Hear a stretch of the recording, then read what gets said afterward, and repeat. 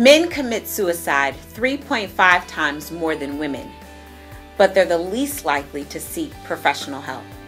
Find out why from an expert who's also a Morehouse man, coming up.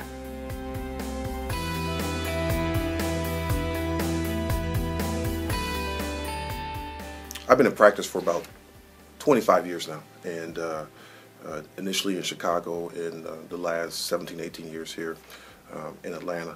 And when I set up my practice in Atlanta, the work I do is primarily with African American males, and the experience of African American people generally, and I think young black males in particular, is one that is fraught with marginalization, exploitation, and oppression.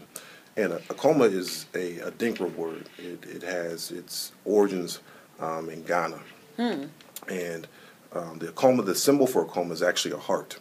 And you know, we understand the heart to mean love. But in the Adinkra system, a coma means patience and endurance. And the path to healing, oftentimes, for the young brothers I work with and their families, is often a path that requires significant patience and that they have to work through and endure some of the pain and traumas that were referenced in the piece that you led out with. And so it's a reminder to me that I also have to be patient and endure with, as I partner with the young people that I work with and their families. Wow. It's interesting that you brought up about the males. You work with young black males in general. Mm-hmm. As a black male yourself, why did you decide to venture into an area where black men are underrepresented in terms of mental health? Sure. So you know that wasn't purposeful. There wasn't like, well, you know, there's a need for black men to do this work.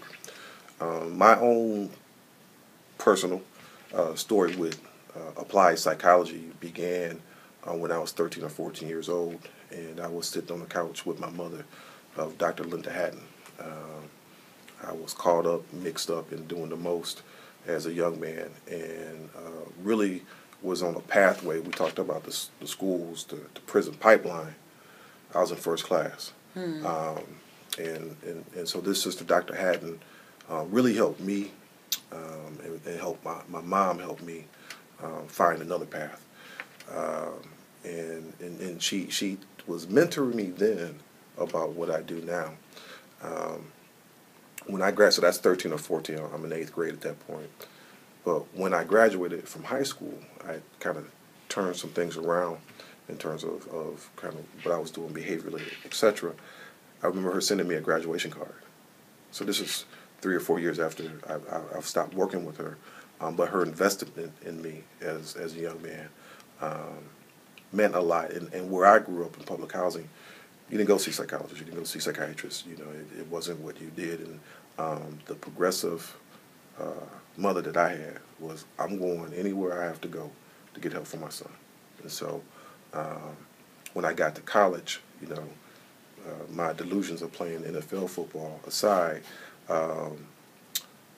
you know, I went through a couple of 3 majors until I found myself in a black psychology course where it talked about the experience of black and African people from a positive perspective and not a negative one, and that there was a psychology that spoke to the unique experiences of African Americans, and that it was a healing psychology, it was a liberating psychology, and that spoke to me, and it's been a joyride in the 20-some odd years since then.